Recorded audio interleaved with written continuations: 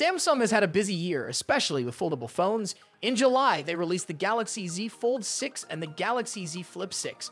But 2024 isn't over yet, and neither is Samsung's foldable lineup.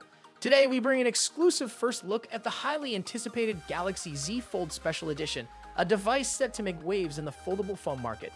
So what makes the Galaxy Z Fold Special Edition stand out? Let's dive into its design and features, starting with the basics. The Galaxy Z Fold Special Edition is expected to be a slimmer version of the Galaxy Z Fold 6, often referred to as the Galaxy Z Fold 6 Slim or Galaxy Z Fold 6 Ultra. This device aims to deliver the same foldable experience in a more compact and refined form. This special edition takes everything that made the Galaxy Z Fold 6 successful and trims it down, making it a more portable and user-friendly device without sacrificing performance. At first glance, the Galaxy Z Fold Special Edition looks similar to its predecessor, the Galaxy Z Fold 6. However, those with a keen eye will notice it's thinner. The phone still features a flat frame with rounded corners, ensuring comfort while holding.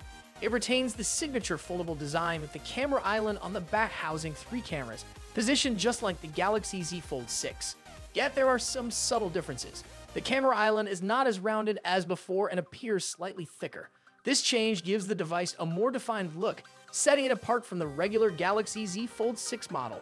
One noticeable feature is the cover display, which now sports a center display camera hole at the top. The display itself remains flat, as does the back panel of the phone.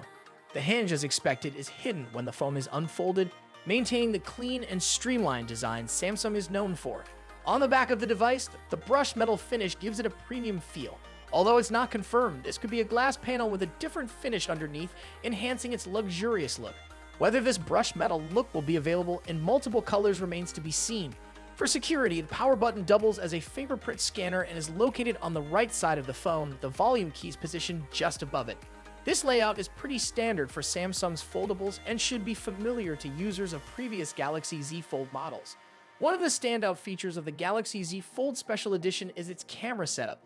The device is expected to pack a 200-megapixel main camera on the back, offering impressive photo quality and high-resolution shots.